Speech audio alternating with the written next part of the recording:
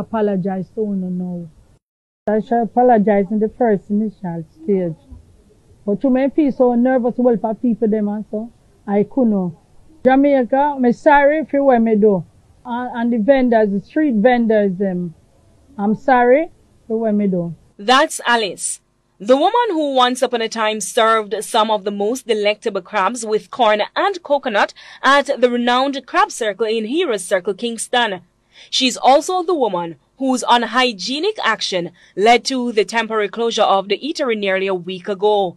Independently accepting the blame and admitting there's no excuse for her action, she explains fear was the hindrance to her apology, but she also found the strength to come forward from an abundance of phone calls